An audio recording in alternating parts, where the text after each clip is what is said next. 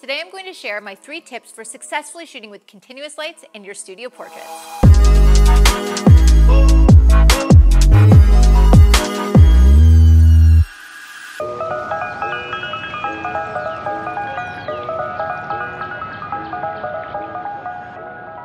Hey everybody, Lindsay Adler here. If you asked me 5 years ago about shooting continuous lights in my portrait and fashion work, I probably would have avoided it. But now there are so many powerful and affordable continuous light sources. They have a range of modifiers, and I've started to include them regularly in my work.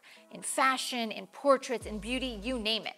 Now, not only does continuous light provide you with the benefit of what you see is what you get when it comes to exposure, but as a professional content creator, it is fantastic because I can shoot stills and motion simultaneously without changing the light.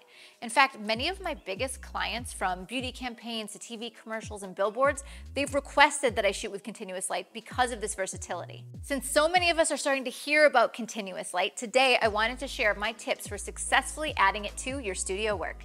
When using continuous light, you have to be extra aware of any ambient light in your space. A window, overhead light, bright work light in the corner, a skylight, any of these things can adversely affect your image. So if you shoot strobes, you know that usually they can overpower the ambient light. This is not true with continuous. It can mess up your exposure, your white balance, things like that. So what is the solution? It's simple. It's eliminate all unwanted ambient light. You have to pay attention. Turn off overhead lights, draw the curtains, just take more control over your space.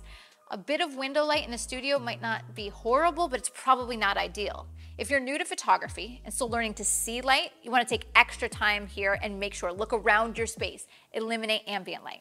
When shooting with continuous lights, you'll need to be conscious of your camera settings and how they're going to affect the final image. Now, with today's mirrorless cameras, it's wonderful to work with continuous lights because the electronic viewfinders allow you to actually see changes of exposure and white balance in real time.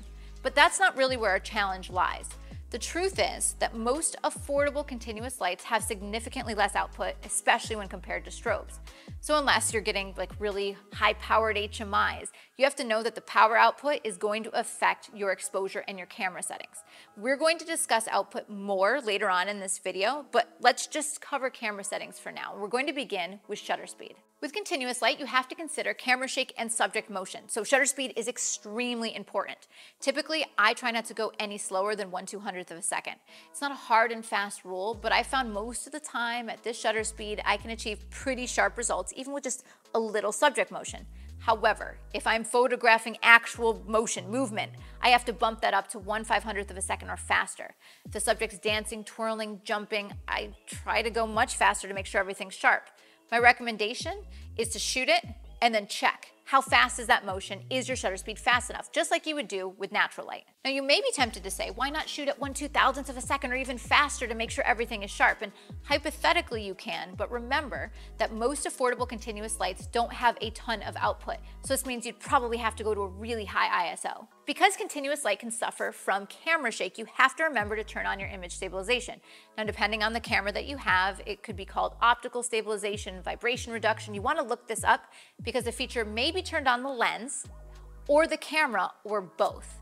Now if you're used to shooting strobes, you're probably shooting at a lower ISO, but with continuous lights, likely you need to push it higher. The question is, how high are you comfortable going and how much output do you have from your lights? This is something you're going to need to test for yourself. Now, I shoot with the Canon R5, and when I grab my continuous lights, I usually start at ISO 800, and I'm very happy with the results. It's not too noisy, but I do regularly need to go even higher. Aperture works the same, regardless of how you shoot. Wider apertures let in more light, and it's also a narrower depth of field. This doesn't change when you're shooting with continuous lights. And depending on the output of your light source, you may need to shoot at a wider aperture, but remember, how does that affect the depth of field you need to achieve your desired look? Be aware of the color temperature of your light. Is it daylight? Is it tungsten? Is it somewhere in between? I recommend setting a custom Kelvin white balance right in your camera to make sure you match the color of the light. Then also grab a photo of a gray card or color checker to make sure it's more accurate in post-processing. If you have multiple lights, make sure the color temperatures match. Most affordable continuous lights are not as strong as strobes. They do not have as much output. Furthermore, keep in mind there's this weird thing that a 200-watt continuous light is nowhere near as powerful as a 200-watt second strobe. The measurements are not even close to the same, and this is so misleading. It's a science thing for how they measure the lights, but it's really confusing, and I don't want it to lead you to the wrong purchase. So this is where you have to take a moment and reflect upon your needs. How do you shoot? So for studio shoots, what are you capturing? How much output do you need? How much depth of field? Is there motion? Generally, more output is better, but stronger lights mean more cost. So what is your budget and what are your requirements? For example, if you focus on headshots, portraits, children, products, you can definitely get away with a lower power light. You probably need to shoot a wider aperture or have a higher ISO or move the light closer to the subject, but lower power will still work. If, however, you shoot groups of people like families, you're definitely going to want to have more output because this is how you achieve sufficient depth of field without having to go to an extremely high ISO. If you like to use big, large, soft modifiers like large umbrellas with diffusion or octaboxes or scrims, these modifiers, they lose a ton of light because they're bounced or diffused, which means you need to bump up an output to achieve the desired camera settings. Now, I keep mentioning more or less power, but what does more or less really mean?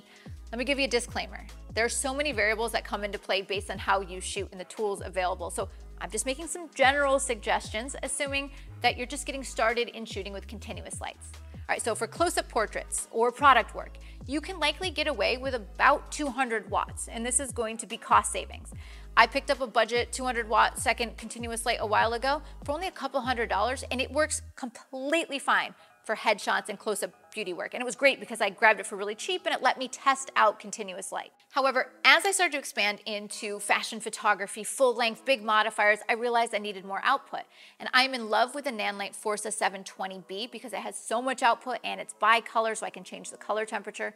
I'd also look at the Forza FS300 because it's a lot of bang for your buck. A lot of output, a great price, but keep in mind that it has a proprietary mount. So it has specialty modifiers, whereas many of the others are Bowens mounts, which gives you more flexibility. Now, one more note about shooting groups. If you are going to shoot groups, you need more output.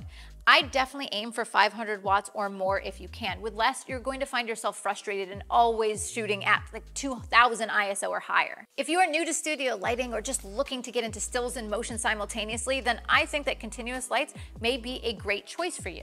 The technology behind LED lights has improved by leaps and bounds in the last couple of years, and there's many fabulous options out there. But keep in mind, there is a difference between continuous lights and strobes, and that's what I've shared with these tips today to help you be successful when integrating continuous light into your next studio shoots. So if you'd like to see some of the gear that I talked about or some of the gear that I use most commonly with continuous lights, be sure to check out the links in the description below and visit adorama.com. Hope you've enjoyed this video. Be sure to like and subscribe, and I will see you guys next time.